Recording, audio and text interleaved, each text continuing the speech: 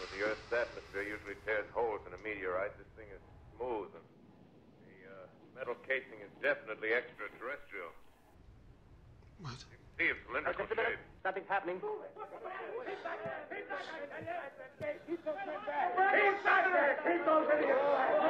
heavens. Something wriggling out of the shadow like a gray snake.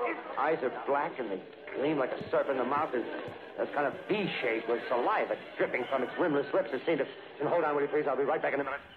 We are bringing you an eyewitness account of what's happening on the Wilmuth Farm, Grover's Mill, New Jersey.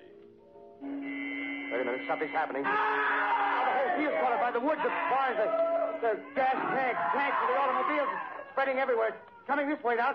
About 20 yards to my right. Ladies and gentlemen, due to circumstances beyond our control, we are unable to continue the broadcast from Grover's Mill.